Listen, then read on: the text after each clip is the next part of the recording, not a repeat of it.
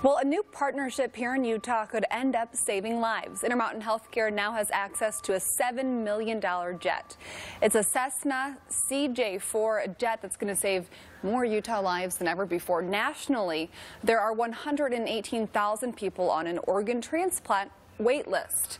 There are about 750 of them here in Utah.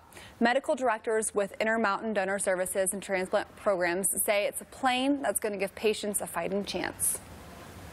This is critical for us to do what we need to do for her. And if we can't travel these distances in this new system, and if we can't have a plane available, every time we fail, we may fail to save as many as 9 lives. Okay, so the herd that I think he's referring to is right here. 6 months ago, 12-year-old Keena Jukes received a liver transplant. It was something that she had been waiting for 8 months. She says that she thinks everyone should be a donor and plans to donate when she's older to help other kids.